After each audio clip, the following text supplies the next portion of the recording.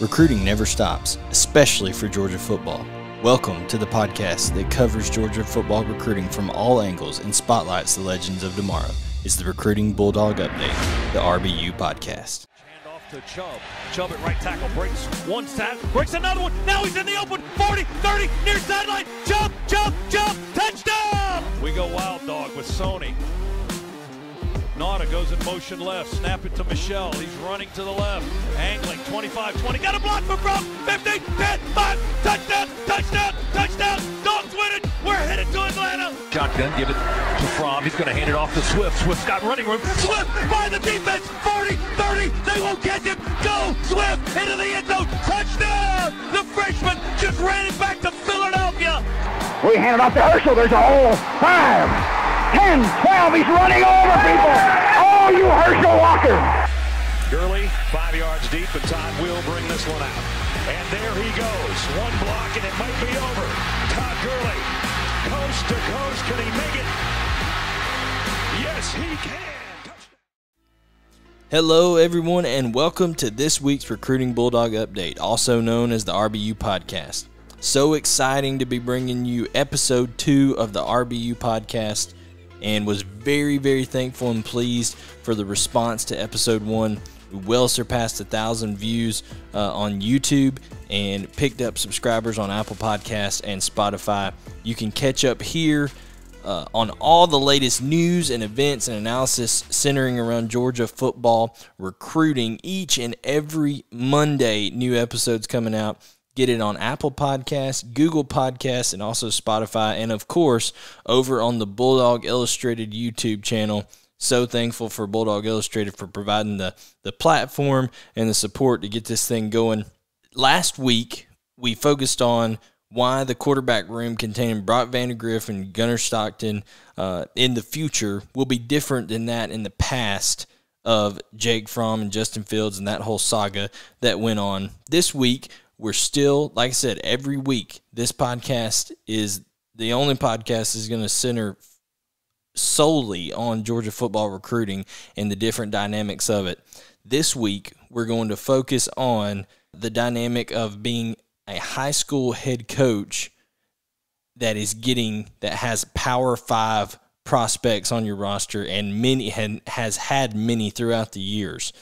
Who better to give insight on that than a head coach that has had multiple national recruits and 3 that have ended up at the University of Georgia in Jake Fromm, Trey Hill, and Amarius Mims most recently, and that is Von Lassiter. Lassiter was the head coach at Houston County when Jake Fromm and Trey Hill attended there, and then, of course, Amarius Mims at Blakely County.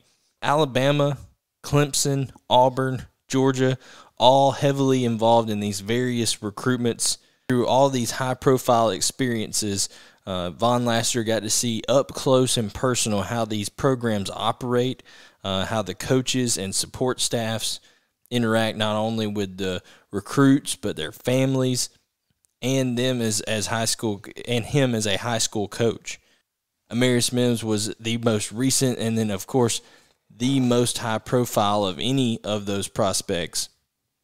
And we were very, very fortunate this week to catch up with Von Lassiter to discuss his perspective of these recruitments and the approaches that all the different schools involved had. And he also shared and gave some great insight on how the University of Georgia goes about their business, why they're so successful in recruiting. And we have some clips here that we're going to share with you, and we'll get to those here in just a second, right after this message that I want to bring to you promoting Bulldawg Illustrated.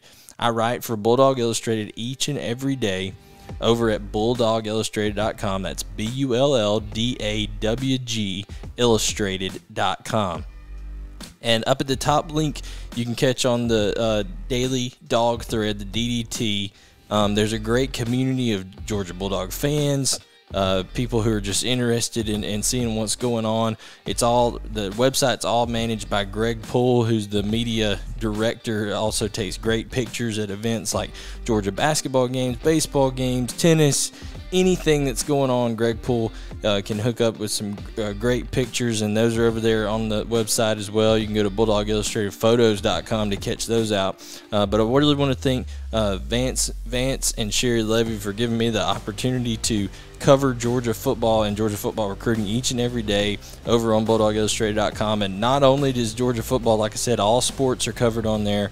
There's, a great conglomerate of people over there that are working. They get, during football season, Jeff Dantzler gets involved. They've got Kevin Butler involved over there. So it's a great place to catch everything Georgia Bulldogs going on at BulldogIllustrated.com. So you need to check it out.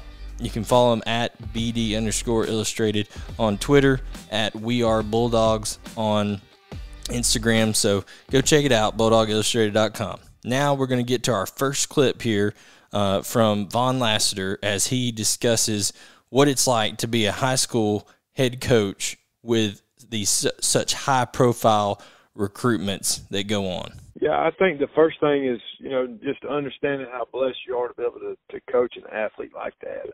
Whenever the thing that I've learned over the last few years is that, those guys coach, the coaches at different universities and those guys that are recruiting are professionals, and they really know what to look for, and they know when you have a player like we've been fortunate to have at the last, here in Houston County. They understand what type of athlete you're looking at, and you're looking at guys that are potentially going to play in the NFL, which is, the top of the top when it comes to athletes. Again, that's Von Lassiter, the head coach of Jake Fromm, Trey Hill, and Amarius Mims in high school. Let's just talk for a second before we get into Georgia recruiting, because there's more clips on that are going to be specific to Georgia. Let's talk about the perspective of Von Lassiter as a high school head coach, realizing the talents that he has in front of him, realizing how rare those talents are, and the foresight to know, okay, these college coaches, just like he has a career to do, he has a job to do as a high school head coach. They have a career, a job, expertise at the college level that they rely on to put food on their table. So a lot of people have this misconception that people are just, throwing out these offers and sometimes, players are getting overlooked, things of that nature. These guys know what they're looking for. Especially in the case of the University of Georgia, there's a select criteria of things that have to be met, including academic rigors, which I'll touch on in a minute. But just the foresight there of Von Lassiter, know, hey, if somebody like Georgia, Alabama is recruiting, this player is a potential NFL caliber player down the road. And having that in his mind as he gets going through to handle this recruitment, thought that was big. And because it's big, there's a lot of responsibility that comes to that. This next clip from Coach Lassiter in the interview is going to touch on the responsibility of being a head coach of one of those athletes and everything that comes with it during these recruitments. Well, it's huge, and you learn a little bit more along the way. Whenever I had Jake, I really didn't know what I was doing. And so you just kind of learn from that experience, and you learn from, just going through it.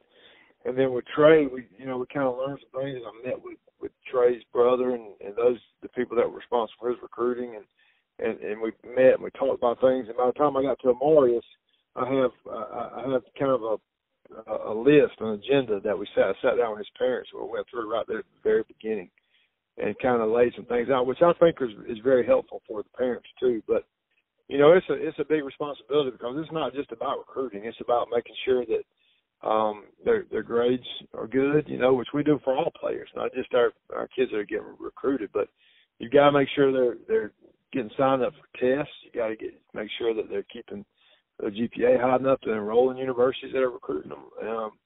You can get calls from coaches at 9:00 at night, need something, and you have to make yourself available for them because you want to give the player that God's entrusted you with every opportunity to reach all of his goals. And if that goal is play Division I football, then you got to make yourself available for that. You can't just say somebody else will do it because there's not. Interesting there that Coach Lassiter talked about not only managing things in terms of how the players are playing on the field. And keep in mind, this is a high school head coach. They have families. They have, often classroom responsibilities that they have to take care of, not to mention there's 60, 70 other players on the team that have to be coached and loved on and cared for and all that kind of stuff. But you've got this high profile and even sometimes multiple high profile athletes. You got to make sure their grades are right, make sure they're getting their test, all these kind of things. And that is one point that I want to bring up is not many people often talk about.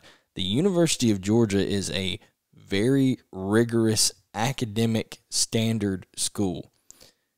There are schools, even high profile and what many people would argue the most high profile SEC opponents that Georgia has to deal with, that do not have to deal with the same academic standards and issues of that nature that Georgia does. There is a reason every press conference that Kirby Smart has that relates anything to recruiting, or whenever he talks about recruiting, the first thing that he says is you're going to get a world-class education at the University of Georgia. Because there are, when you talk about regular students just applying to Georgia, there's students that have GPAs way on high up in the threes. I'm talking about 3.8, 3.9s that aren't getting accepted into the University of Georgia. Test scores maybe aren't up to par, things of that, not enough extracurriculars, things of that nature. It's a very demanding academic school, not only to get into, but to stay in. The University of Georgia has to deal with these things where some schools do not. So kind of keep that in mind in terms of recruiting, because there's some players the University of Georgia doesn't even look at because they know the grade situation. I know there's one, won't name names, but there's one 5-star linebacker in this last cycle that the University of Georgia didn't even show any interest in because they knew, because of behavior and because of grades, it wouldn't even be feasible to go after him. So kind of keep that in mind. And then finally, we got 2 more clips. The next one I want to go through is a clip where I asked Von Lassiter, how is Georgia different throughout the recruiting process? Is there something that makes them stand out that other programs don't do? Because Georgia has had unparalleled success for them and for many programs around the country under Kirby Smart in recruiting 3 number 1 classes in 5 years. I mean, it's an unparalleled feat for many, like I said. So take a listen here as to what Von Lassiter, who was involved in, high-profile recruitments, like I said, with Alabama. Jake Fromm was at one point committed to Alabama, Clemson, Auburn.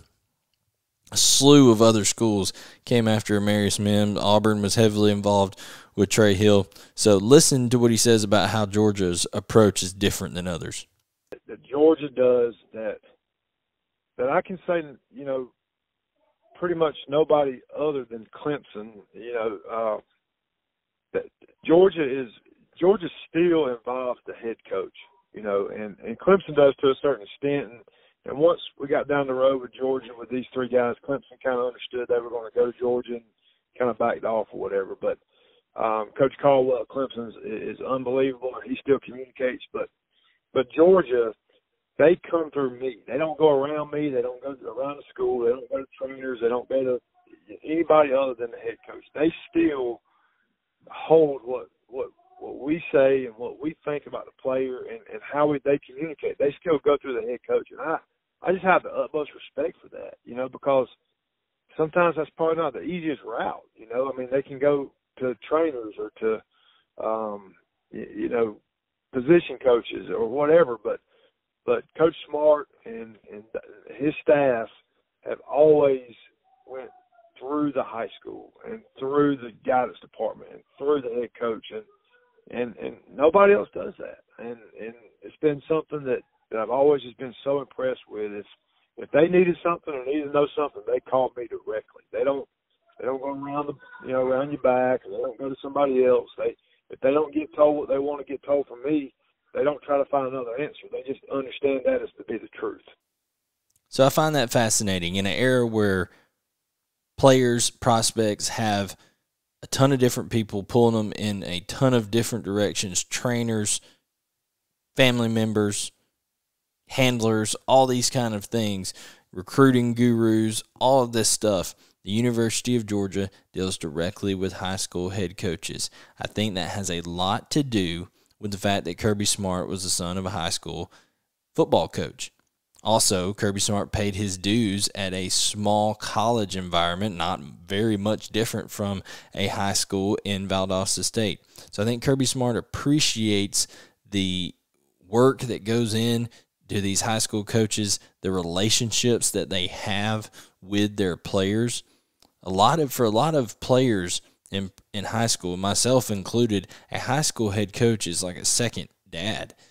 It's a very, very close bond. Of course, there's some people that butt heads and things like that, but if those guys that have the respect of these high-profile prospects are letting them know that University of Georgia deals with them in a very upfront, trustworthy manner, then that is undoubtedly being conveyed to the players, earning more even trust and admiration from those players, and it's easy to see why that method has been successful for the University of Georgia. But I think that the fact that Von Lassiter, who has been right there in all of these recruitments involving Alabama, involving Clemson, as you mentioned, Auburn, Florida, LSU, all of these schools that have been around these recruitments, and saying Georgia's really the only one that kind of sticks to that method, I feel like that was very telling of Kirby Smart and his staff and how they go about recruiting. Then finally, this last clip that we're going to have talks about the University of Georgia and their evaluations and feedback to the schools on the prospects they're recruiting. Another strong clip here from Von Lassiter that I think really shows what the University of Georgia's priorities are in recruiting. Really appreciate, especially like Coach Luke, and Coach Pittman too. I've sent them videos of Amarius and send them videos of Trey, and 99% of people would say, that's great, he's the best player in the world, and blah blah blah. And, Coach Luke would say, hey, look, we got a little bit too much weight forward, and maybe we can do this or do that. He was always trying to help coach, and I think that was some things that really helped us, because Amarius could line up against anybody and look really good, but Coach Luke understood that, that we could be even better. He could be even better than he is, yesterday. Yeah. So those were little things that helped us, and I think I've always gotten an honest evaluation from Coach Smart's staff. It's a nice insight there on Coach Luke. Matt Luke, why he's been so successful so far as a recruiter at the University of Georgia. Also, Sam Pittman, for that matter. Sam Pittman's knocking it out of the park recruiting for Arkansas. Of course, he had a way better year than expected at the University of Arkansas over there. Gave Georgia all they could handle in the first game. So you can see that element of just being honest, being truthful, always coaching, something that people really admire and appreciate.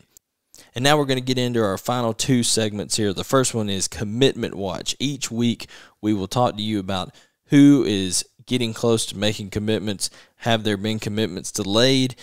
What do new commitment projections look like? All of those things. And the first one coming up here kind of chronologically is Malaki Starks. Malaki Starks, the 5-star out of Jefferson, Georgia, a high priority. I think other than maybe Gunnar Stockton in this class, Malaki Starks is the highest priority for the University of Georgia, a just must-have prospect living only 30 minutes from campus.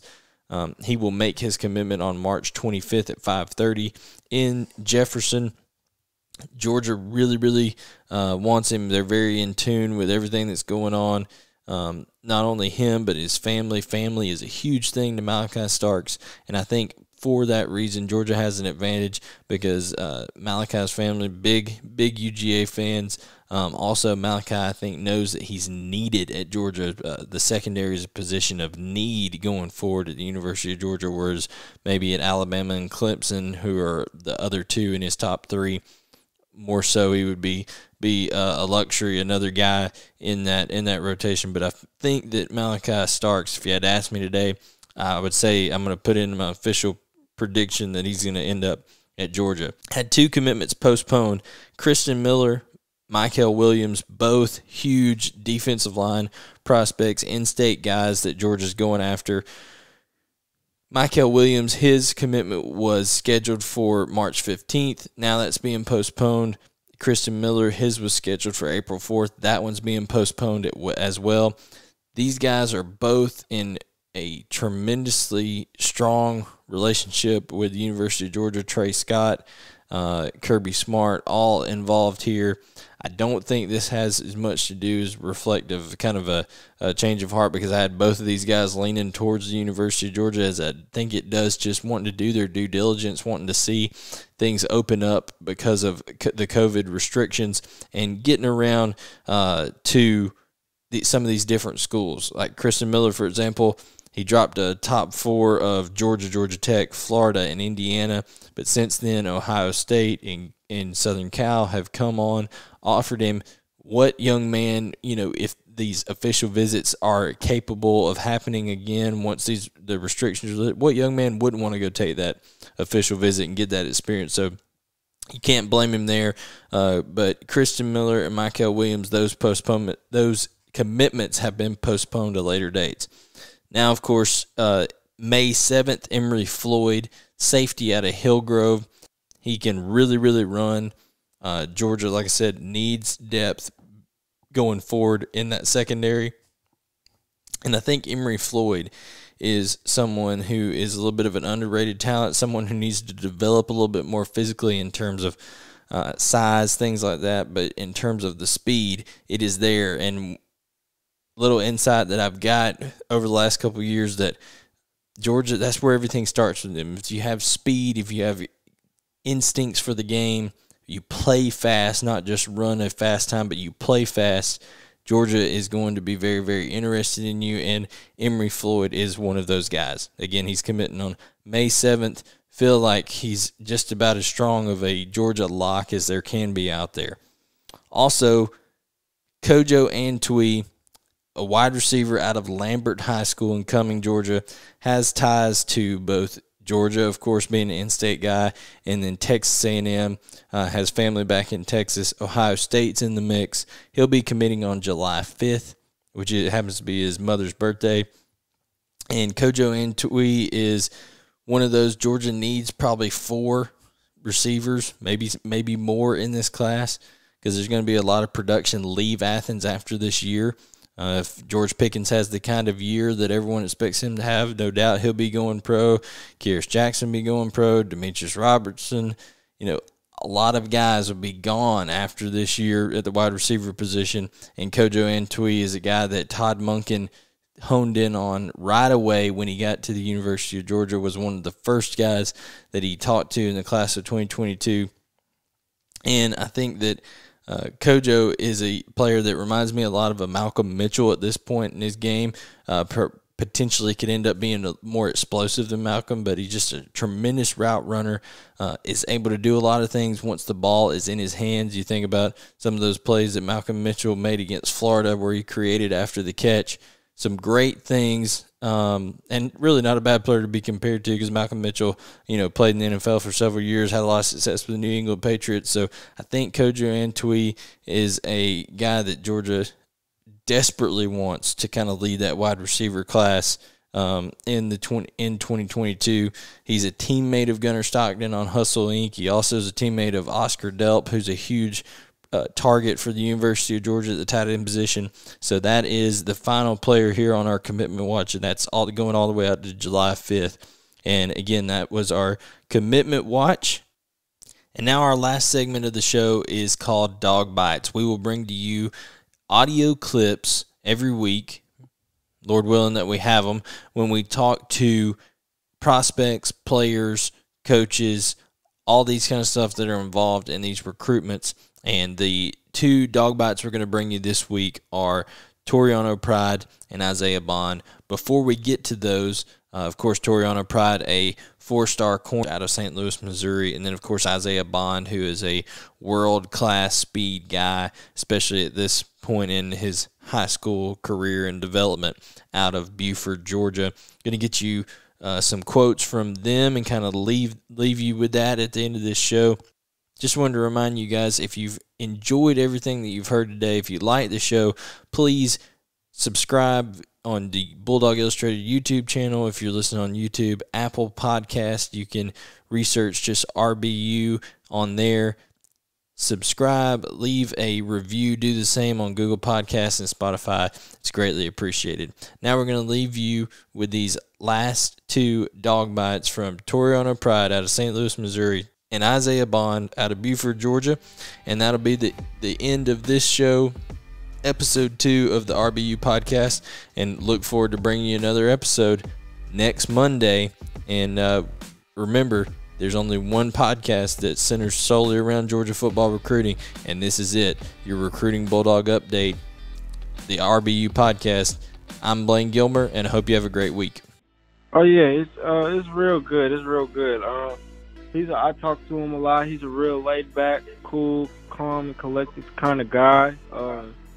We built a really strong relationship, and I've always had a strong relationship with Coach Lanning. He's from Kansas, Missouri, so that's kind of close. And I was on the phone with him earlier today, Coach Lanning. So it's really good talking to them. Very physical, fast tempo, and physical. That is probably the main thing I see out of Georgia defense. The DBs, they lock up, and they got the linebacker. The D-line putting all pressure on them. Gives the DBs a great opportunity to make plays on the ball.